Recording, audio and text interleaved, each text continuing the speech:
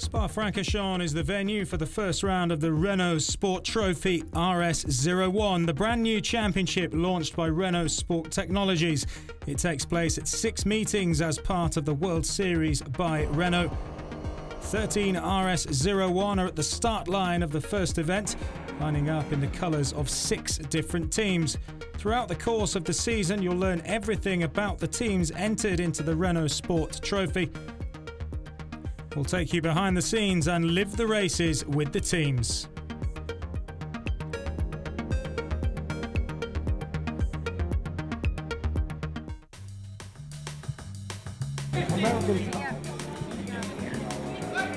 Hi, welcome everyone. We're here in Spa-Francorchamps for the first round of the Renault Sport Trophy. This weekend you're welcome with us in the V8 racing team. Let's go!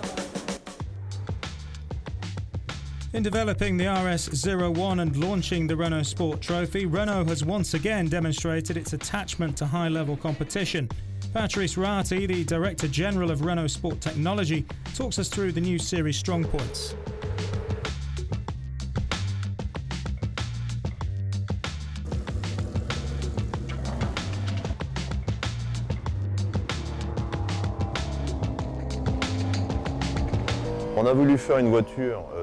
We wanted to make a high-performance car using all the technology from the Renault Formula and the single-seaters. The shell is made from carbon, the suspension is top-notch, and the design is that of a concept car.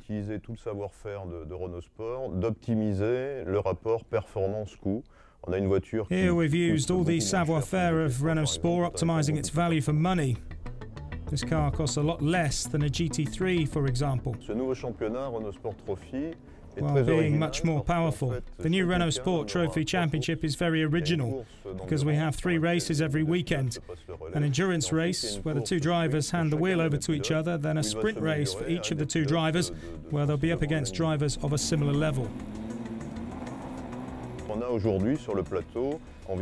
In the field, about a third of the drivers come from single-seaters, whether it's a Formula Renault, Formula 3 or other categories, and 2/3 of the drivers have done GT or touring cars in general. Others have come over from the Megane Trophy. We've just started, this is the first race of the weekend, and over the course of the season I think more drivers will be interested in seeing how things develop and will want to test the car. The first tryouts, which we've done, make us very confident for the future. Hello, my name is Francesco Pastrelli, team manager of V8 Racing. We welcome you. We will make a small round to the team and let's see who is where. So they're now preparing the cars for the first race. First race of the season, the long race. So this is the car from Max Brahms and Roy Geerts. They're both here. This is our second car. It's from Nicky Pastorelli and Diederik Seithoff. And then we got our 45, the third car. It's for the Italian, Federico Leo and Stefano Constantini. We're a team based in Holland. We're new to the series. We never raced before in the World Series weekends, but we really like it. There's a maximum of 11 people as allowed it, so we're using now for the maximum amount of people what we have. This is 2 of our mechanics. He's the head chief mechanic. That's Renato. He's Italian, so we have a lot of nationalities. This is Mark. He's from Holland. Then we are behind the pit walling system. We have the place from the engineers where they can follow the complete race.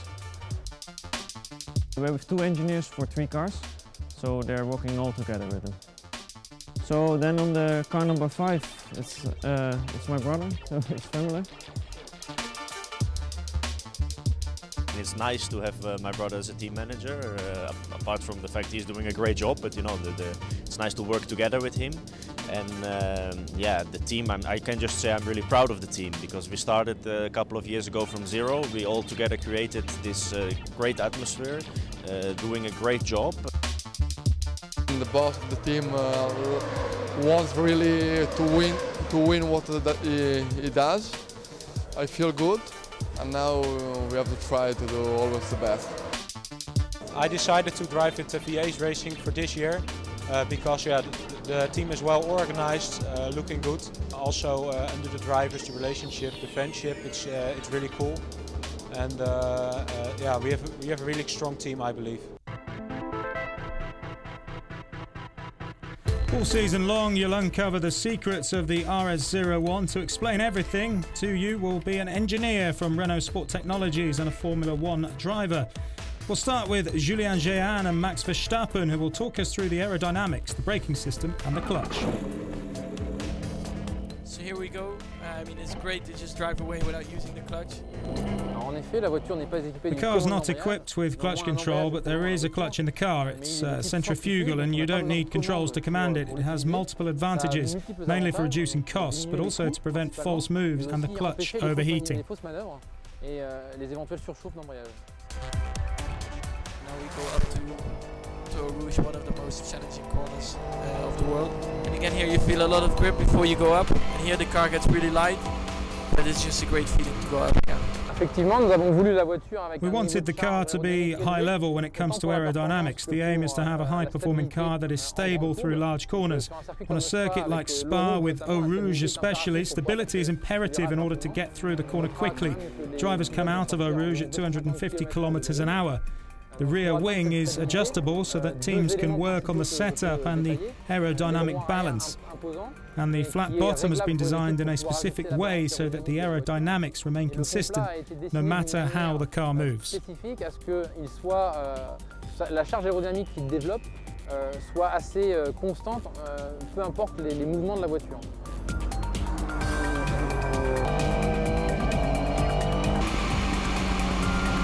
Here, great top speed of the car, and here you brake at 100 meters, and very impressive braking again. It just feels like a Formula car through the corners now. The car has remarkable braking power. The deceleration can go up to 3G, which is huge for this type of car. All that is thanks to carbon brakes and the ABS system developed specifically for this car. There are 4 identical carbon discs, front and back, in order to reduce the costs for the season. The discs are designed for endurance and races that last several hours, but also for quite incredible deceleration. The driver can set up the ABS to the requisite level for the rain or for the dry, and can also modify the balance between front and rear braking. It can change from one driver to another, notably when they do stints in endurance races. At this first round of the season, 13 cars are on the starting grid. Even if it's a first for everybody, some already have assets to bring to the fore. That's the case for the ART Junior team, already highly reputed in single-seaters. They've entered 2 cars here, including a duo composed of Andrea Pizzitola, who worked with them for 2 seasons in Formula Renault, and Richard Gonda in the Prestige category. Well, we all know each other off by heart, so we work together in an effective way. And ART is the name. We must honour the team. It's doubly motivating for the team and for me. The win is our biggest target, for sure, for the whole season. If we have no mistakes, no troubles, technical issues, I think we can attack the first place, for sure. The Monlau competition team, Sarah Bovey and Wolfgang Reip, are competing on home soil. They stand a real chance on this Ardennes toboggan run, a track they know really well. I know the track, but with this car I have no reference points. All the braking points are later and the speeds are different, so I needed to relearn the circuit. The experience I had here was in GT3, and my best time was 2:19. This morning I did a 2:13. That's a big difference. One of the teams that is to be reckoned with is Team Oregon. They've got 3 RS01s here. The Italian team has some serious cards to play. One of their teams is composed of Nicolo Nalio and Luciano Pacetta. Definitely here to win. We've got a 3-car team with 3 very good, strong cars. It's a team sport, but it's also an individual sport as well, so it combines the best of both. It's interesting for us to do an endurance race. We can do well during the season, and also we can push a lot for our sprint race for my championship to get the final prize. It's very, very interesting for us. It looks like being quite a battle all season long, and that's even more understandable given the prizes on offer to the winners in each category, starting with the elite. In the top category, we've got a deal with our allies at Nissan, and they'll get the winner testing a Japanese Super GT. It could lead to a contract racing in Japan in Super GT. The other category has the chance to race in the 24 Hours of Le Mans in 2016 in an LMP2 or in a GT. It's a great prize. Sur une LMP2, ça sera vraiment je pense, un beau prix. On Saturday morning, the serious stuff starts with the first qualifying session of the season. It's the prestige category and has the honour of kicking things off. In the V8 racing team, the atmosphere is pretty relaxed. No one is really nervous, but we're all excited. This is the first qualifying for in the first season, so everything is new for everyone, so it's a big thing. The drivers have 20 minutes to post their best time, and the first to shine is Richard Gonda of the Art Junior team. He sets pole in 2:13.272. Behind him is Nicolo Nallio of the Oregon team. In the V8 racing team, the qualifying session goes off without a hitch.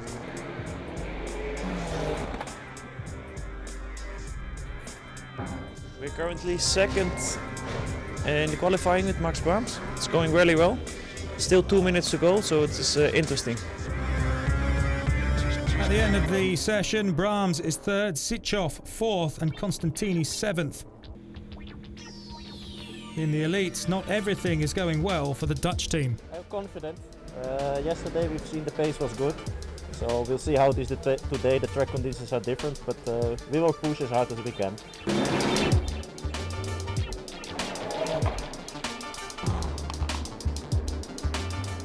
Yes, we waited a little bit because we wanted to see what the others were doing and have free space on the track. So that's why we waited a bit longer to go out, and we will see now what happens. Still 9 minutes left, so we will see the last minutes where we are. The gamble doesn't pay off. None of the drivers managed to do a flying lap, and they end up being 8th, 11th and 12th on the elite starting grid.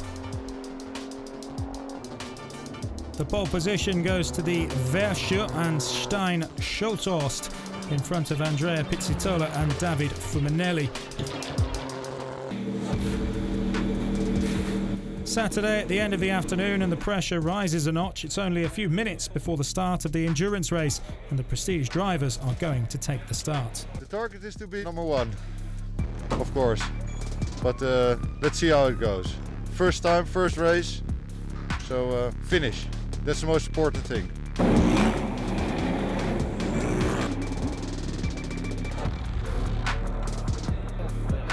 Have to keep the car in one piece, the first thing, and then we will see where we end. This is a long race, so everything can happen.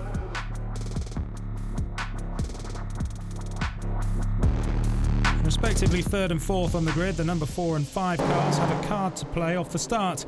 Up front, the battle is joined immediately between Nicolo and Richard. Diedrich Sitchoff is fighting for a podium finish. Now the V8 racing driver is overtaken by Dario Capitano on the first lap.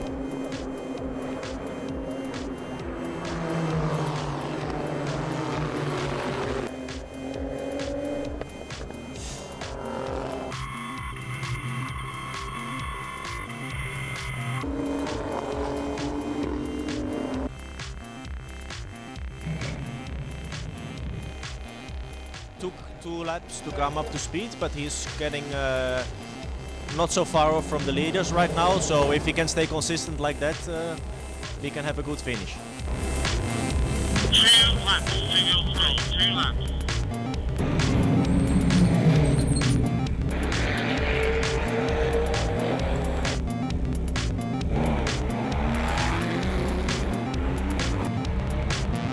The first part of the race was not that spectacular, but we're still running 4th, 5th and 6th, so top 6 all 3 cars. It's not that bad for the first race.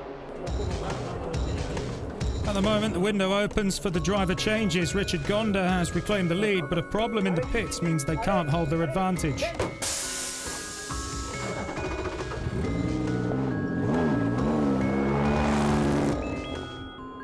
The 2 Oregon cars fill the top 2 places, and we are on board with Luciano Becetta.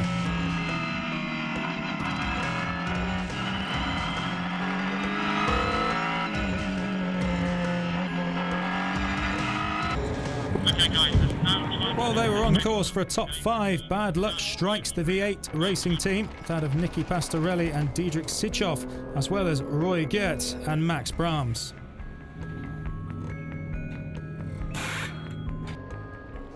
Probably maybe catch some debris from an earlier crash on the Clio race or whatever. We lost some places, but still the other cars are 4th and 5th, so we have a good chance with them. He's fighting for position.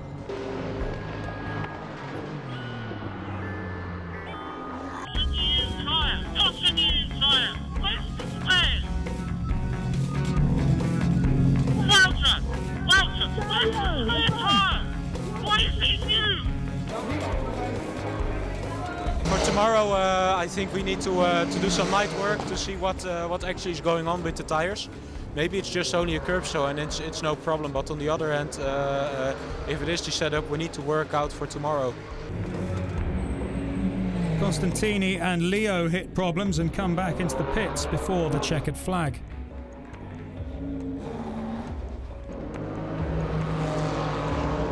After the first 70 minutes of the race, the number 3 RS01 of Donche and Froen were 5th behind Wolfgang Reip and Sarah Bovi. The podium was composed of Pizzitola Gonda, 3rd behind Bacetta Nalio and Fumanelli Capitano, who scored their first win of the year.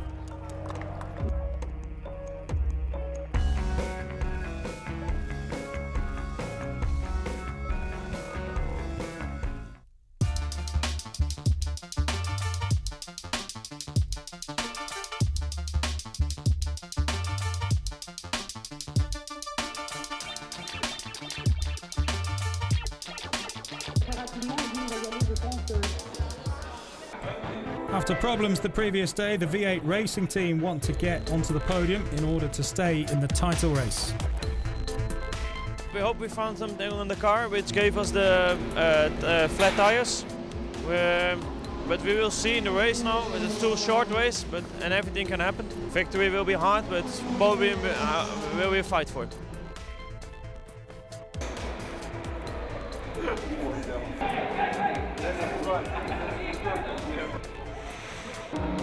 I push hard in the first part of the race and I hope that I take a podium.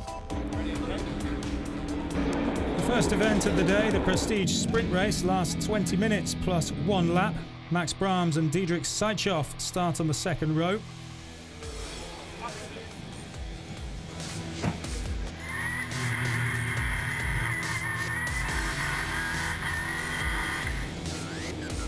The start is far less disciplined than in the endurance race. There are fights and collisions. Stefano Costantini hits his teammate Max Brahms, and that sows disorder in the peloton. Several cars are forced to abandon.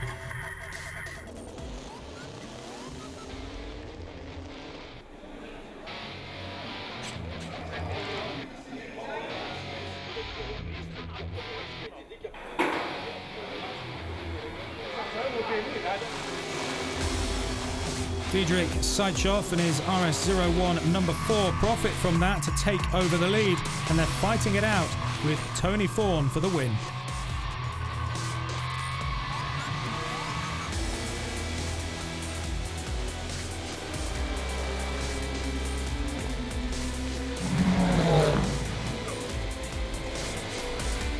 We're still fighting for the podium place in P2 and P3. I hope it can remain like this. The fast guys are out, it's a bit luck on our side, but there's still 20 minutes to go. Stefano Costantini is competing with Sarah Bovi for 3rd, and the Belgian driver has the last word.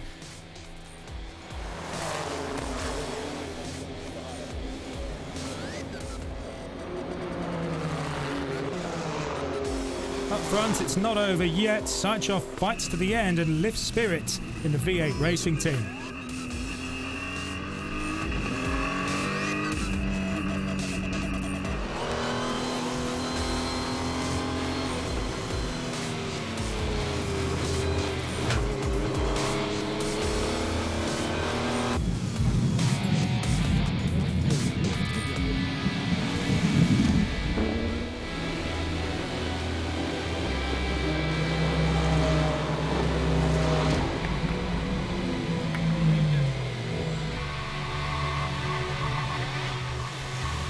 Great feeling. Winning the race is always good. The best feeling we can get now. Good team, a good job, everything perfect.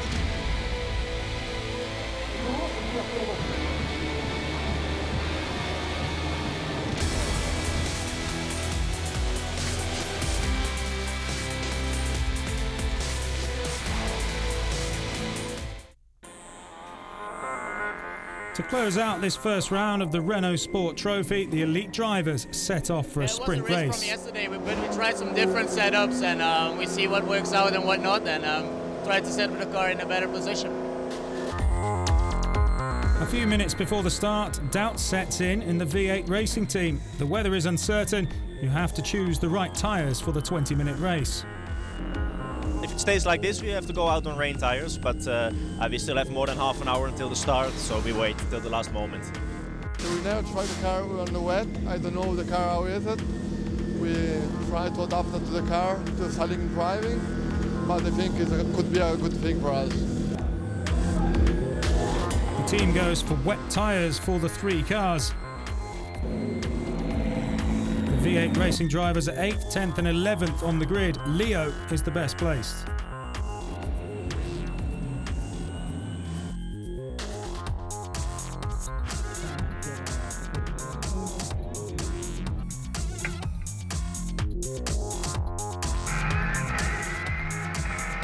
Rain sets in off the start for the final race of the weekend. There's a big fight into the first corner.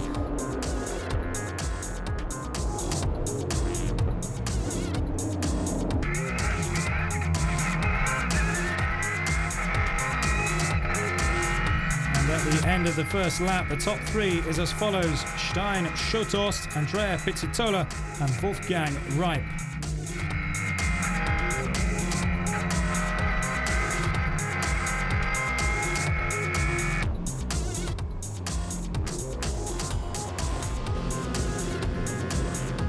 Behind them, things are being shaken up. Ramos of Verschure hits the RS01 of David Fumanelli. The rain stops and the safety car comes out. It's a chance to preserve the tyres. But at the end, it's only 10 minutes left now, so the race will be short, so we will finish the race on rain tyres.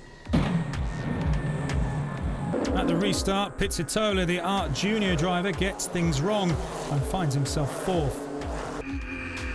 We're on board with Pizzitola and he doesn't let things lie and manages to reclaim 3rd from Bacchetta. Up front, Schothorst and Reip have a solid hold on their positions all the way through to the checkered flag. Federico Leo puts in the best display for the V8 racing team. He's 8th in front of Geertz and Pastorelli, who complete the top 10.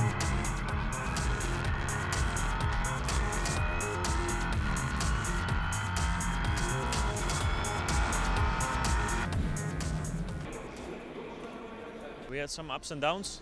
The first race of the Elite was okay, where we won the race, so that was a good result. The last race was not what we were suspecting. We were not on the speed there. The victory is always good to have. And now we will see what we will have to change or what we should do for the next weekend, but we will go straight on. The Belgian round of the World Series by Renault is over. The first ever Renault Sport Trophy event lived up to all its promise with terrific battles in all 3 races over the weekend. The next round is in Hungary from June the 12th to June the 14th.